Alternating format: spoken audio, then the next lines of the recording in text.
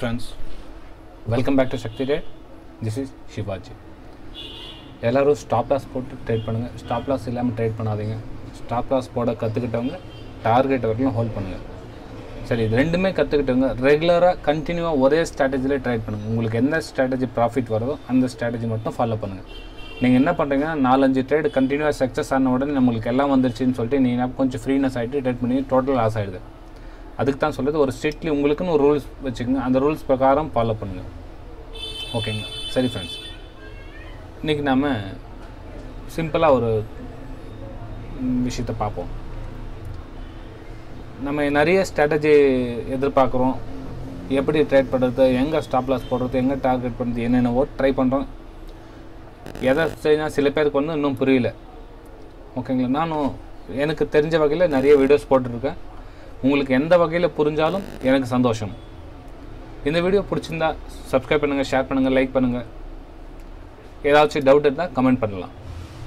Okay friends, பாருங்கள், மார்க்கெட்டில் வந்து 3 டைப்பில் தான் ட்ரேட் ஆகுது மார்க்கெட்டு. ஓகேங்களா? ஒன்று அப் ட்ரெண்டு, இல்லை டவுன் ட்ரெண்டு, இல்லை எங்கேயும் போல சைடில் ஸ்ட்ரைட்டாக மார்க்கெட் மேலேயும் போகலாம், கீழே போகலாம், சைடு வெஸ்ட்டில் போய்டும். ஓகேங்களா? இது 3 டைப் தான் மார்க்கெட் ட்ரேட் ஆகுது. இதில் நீங்கள் எந்த கேட்டகரியில் ட்ரேட் பண்ணுறீங்கன்னு பார்க்கலாம். சார், இது நம்ம ட்ரேட் பண்ணதுக்கு அப்புறம் தான் மாறிடுது அது அப்படின்னு சொல்லுவீங்க. ஓகே, ஐ அக்செப்ட், நான் ஒத்துக்கிறேன், இல்லைன்னு சொல்ல. பாருங்கள், ஃபார் எக்ஸாம்பிள் நீங்கள் பை பண்ணிட்டீங்க. ஓகேங்களா? பை ட்ரெண்டில் தான் அப் ட்ரெண்டில் பை பண்ணிட்டீங்க. ஓகே, நல்ல விஷயம், குட். இதில் பை பண்ணால் மேக்ஸிமம் என்ன ஆகும், உங்களுக்கு 1:2 ப்ராஃபிட் வரும். திரும்ப வந்தால் உங்களுடைய ஸ்டாப் லாஸ் ஸ்டிக்கர் ஆகும். ஓகேங்களா? ஒத்துக்கிறீங்களா? இதில் எத்தனை ஸ்டாப் லாஸ் ஸ்டிக்கர் ஆகும்? ஒரு ட்ரேடுக்கு ஒரே ஸ்டாப் லாஸ் தான் ட்ரிகர் ஆகும். ஓகேங்களா? சரி, டவுன் ட்ரெண்டில் அதே மாதிரி சேல் பண்ணுறீங்க. நீங்கள் சேல் பண்ண சொல்ல என்னவோ 1:2 ப்ராஃபிட் வரும், இல்லைன்னா உங்களுடைய ஸ்டாப் லாஸ் ஸ்டிக்கர் ஆகும். இதுவும் ஒரு ட்ரேடுக்கு எத்தனை லாஸ் ஆகும்? ஒரே லாஸ் ஆகும். 1 மடங்கு லாஸ் ஆகும். இதுலேயும் 1 மடங்கு லாஸ் ஆகும். ஓகேங்களா? சரி, இந்த சைட்ஸாக நாங்கள் சேலோ பையோ பண்ணிவிட்டு மார்க்கெட் எங்கேயும் போக மாட்டேங்குது, சைடு வேஸில் ஸ்ட்ரைட்டாக போய் மேலேயும் போயிடுது, கீழே வருது அப்படின்னு சொல்கிறீங்க இல்லைங்களா? இதில் அக்செப்டட். பாருங்கள், பை பண்ணுறீங்க, ஸ்டாப் லாஸ் ஆகிடுது. சேல் பண்ணுறீங்க, அப்பர் சைடு போய் ஸ்டாப் லாஸ் ஆகிடுது. நான் அதுக்கு தான் சொல்கிறது, உங்களுக்கு ஒரு நாளைக்கு 2 ட்ரேடுக்கு மேலே வேண்டான்னு சொல்கிறது. ஏன்னா மார்க்கெட் வந்து எந்த டிசிஷன் எடுக்கலை. ஏன்னா டபுள் சைடு உங்களுக்கு ஸ்டாப் லாஸ் ஆகிடுச்சுன்னா நீங்கள் ட்ரேட் பண்ணி யூஸே கிடையாது. திரும்ப அதை நீங்கள் என்ன பண்ணுவீங்க, லாஸை ரிகவர் பண்ணிங்கன்னா அன்றைக்கி ஃபுல்லாக உங்களுக்கு சைட்வேஸ் தான் போகும் மார்க்கெட்டு. உங்களுக்கு லாஸ் ரிகவர் ஆகவே ஆகும். திரும்ப நீங்கள் பை பண்ணால் ஸ்டாப் லாஸ் ஆகும், சேல் பண்ணால் மறுபடியும் by side stop loss sticker ஆகும்.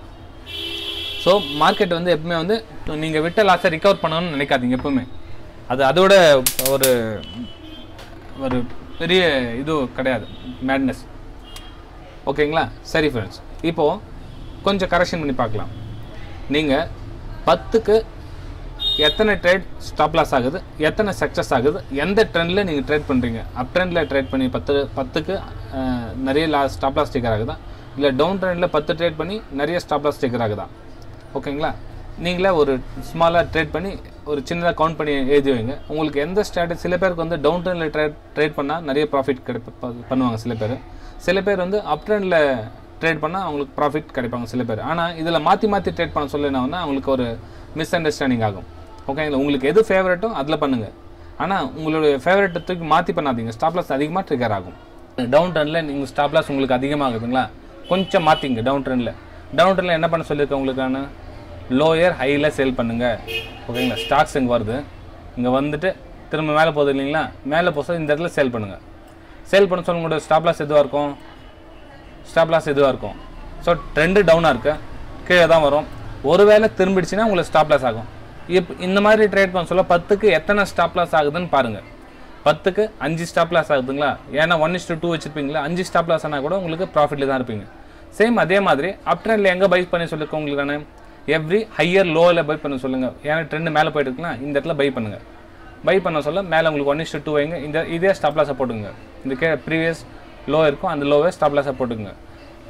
இது மாதிரி பண்ண சொல்ல சேம் இதே மாதிரி 10 20 ட்ரேட் பண்ணுங்கள். நீங்கள் 5 ட்ரேடில் 4 ட்ரேடில் ஒன்றும் தெரியாது. ஏன்னா சில டைமில் 3 ட்ரேட் கண்டினியூவாக ஸ்டாப் லாஸ் ஆகும், சில ட்ரேட் வந்து 3 ட்ரேடும் கண்டினியூவாக சக்ஸஸ் ஆகும். கண்டினியூவாக சக்ஸஸ் ஆகுதுன்றதுக்காக அந்த ஸ்ட்ராட்டஜி கரெக்டுன்னு சொல்ல முடியாது. கண்டினியூவாக ஸ்டாப் லாஸ் ஆகுதுன்றதுக்காக அந்த ஸ்ட்ராட்டஜி தப்புன்னு சொல்ல முடியாது. ரெகுலராக பண்ணிகிட்டே வாங்க. உங்களுக்கு எது ப்ராக்டிஸ் பண்ண எது சூட்டபிள் ஆகுதோ அது அந்த ட்ரேடில் நீங்கள் சக்ஸஸ் ஆகிடலாம். சார் ஒரு சில டைமில் என்ன ஆகுதுன்னா அப் ட்ரெண்டில் நீங்கள் பை பண்ணிட்டு இருப்பீங்க, பை பண்ண சார் சைட்வேஸ்லேயே போய்ட்டு டபுள் சைட் ஸ்டாப் லாஸாக ட்ரிகர் ஆகிடும். நோ ப்ராப்ளம், அது காமன். அது அதே மாதிரி டவுன் ட்ரெண்ட்லேயும் சேல் பண்ணிட்டு இருப்பீங்க, சேல் பண்ணிவிட்டு கீழவும் போகாமல் மேலேயும் போகாமல் சைட்வேஸில் போய்ட்டு double side stop loss trigger ஆகிடும். ஓகேங்களா? ஸோ இது வந்து சைட்வேஸில் பொறுத்து வந்து காமன். ஆனால் சைட்வேஸில் 2 ஸ்டாப் லாஸ்க்கு மேலே அக்செப்ட் பண்ணாதீங்க. அன்றைக்கி ட்ரேட் க்ளோஸ் பண்ணிவிடுங்க. ஒரு ட்ரேட் ஃபெயில் ஆகிடுதான், அகைன் 2வது ட்ரேட் எடுக்கிறீங்களா, 2வது ட்ரேடும் ஃபெயில் ஆகிடுதுங்களா, ட்ரேடை ஸ்டாப் பண்ணிங்க, டே க்ளோஸ் பண்ணுங்கள், அன்றைக்கி சிஸ்டம் க்ளோஸ் பண்ணிவிடுங்க. அதுக்கு தான் சொல்கிறது மேக்ஸிமம் ஒரு நாளைக்கு 2 ஸ்டாப் லாஸ் மேலே அக்செப்ட் பண்ணாதீங்கன்னு சொல்கிறது. சில பேர் என்ன பண்ணுவாங்க, இதோட ரொம்ப முக்கியமான ஆப்போசிட் சைடில் ட்ரேட் பண்ணுவாங்க. ஏன்னா தெரியாது அவங்களுக்கு, இந்த ஸ்டடி கொஞ்சம் படிச்சிருக்க மாட்டாங்க. அவங்க டேரெக்டாக ட்ரேட் பண்ணுவாங்க. இந்த சப்போர்ட் ரெசிஸ்டன்ஸ் எந்த ஒரு மூவிங் ஆவரேஜ் எதையும் பார்க்க மாட்டாங்க. அவங்களுக்கு என்னென்னா ஒரு 50 rupees இந்த ஸ்டாக்ஸு அவங்க பார்க்க சொல்ல என்னன்னாக்கா ஒரு 70-75 rupees ஓடிட்டு இருக்கும், ஃபுல்லாக புல்லிஷில் போய்ட்டுருக்கும். இவங்க என்ன பண்ணுவாங்க, 50 rupees இந்த ஸ்டாக் 70 rupees இருந்ததுல திரும்பவும் கீழே வந்துட்டு என்ன பண்ணுவாங்க, இந்த இடத்துல ஷார்ட் பண்ணிவிடுவாங்க. ஷார்ட் பண்ணிட்டேன்னா கீழே வந்து நம்ம ஒரு 5 rupees ப்ராஃபிட் பார்க்கலாம், இல்லை 10 rupees ப்ராஃபிட் பார்க்கலான்றதுக்காக என்ன பண்ணுவாங்க, இந்த இடத்துல சேல் பண்ணுவாங்க. சேல் பண்ணுறதுக்கு எந்த ஒரு காரணமும் இல்லாமல் சேல் பண்ணால் கண்டிப்பாக லாஸ் தான் ஆகும் ஃப்ரெண்ட்ஸ். ஒருவேளை அதில் நீங்கள் ப்ராஃபிட் ரீட்ரேஸ்மெண்ட் ஆகி 5 rupees or 10 rupees ப்ராஃபிட் தான், அது நிரந்தரமான ட்ரேடு கிடையாது. ஸோ அது மாதிரி ட்ரேட் அவாய்ட் பண்ணுங்கள். நீங்கள் பார்க்க சொல்ல சேல் பண்ணணும், நீங்கள் பார்க்க சொல்ல பை பண்ண உடனே பை பண்ணுறீங்க அப்படின்னா அந்த ட்ரேட் தப்பான ட்ரேடில் தான் போய் முடியும். நீங்கள் ட்ரேட் என்றைக்கும் கற்றுக்க மாட்டீங்க. ஓகே ஃப்ரெண்ட்ஸ், இந்த வீடியோ பிடிச்சிருந்தா சப்ஸ்கிரைப் பண்ணுங்கள், ஷேர் பண்ணுங்கள், லைக் பண்ணுங்கள். திரும்பவும் இதே மாதிரி ஒரு நல்ல வீடியோவில் மீண்டும் உங்களை சந்திக்கிறேன் ஃப்ரெண்ட்ஸ். பாய்.